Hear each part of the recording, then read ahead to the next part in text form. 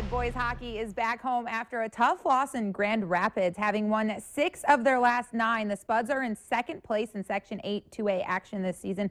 Tonight, they test their hand against Single A's top-ranked East Grand Forks. 2 of Western Minnesota's best tonight, and they prove it. Jack Stensgaard with the slip, looking backhand as he crosses the goal mouth, but Josh Weber is all over it. The Spuds get the best of him a little later, though. Moorhead captain Alex Maynard sets things up with a dish behind the cage. He's first one there to slip it behind the back.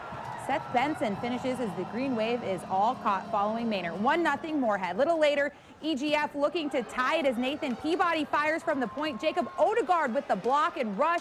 Weber stands him up, though, and this one hits intermission.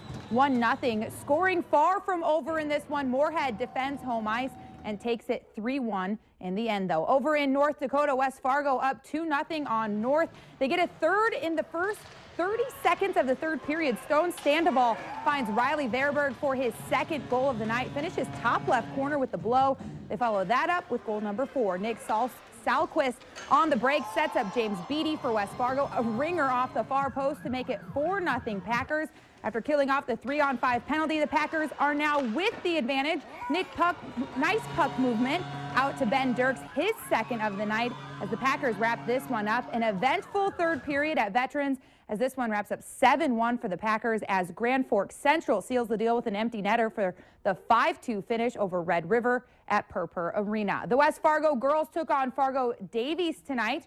The first period, West Fargo up 1-0. Janae Sandoval passes to Courtney Walsh for the goal. The Packers make it a 2-0 game. Just 90 seconds later, it'll be Walsh again, all by herself. She gets the goal to push the Packer lead up to 3 now. Now just 1 minute later, Walsh going for the hat trick, gets the goal to go to put the Packers up 4-0. They go on to defeat the Eagles 8-1 at Veterans Memorial.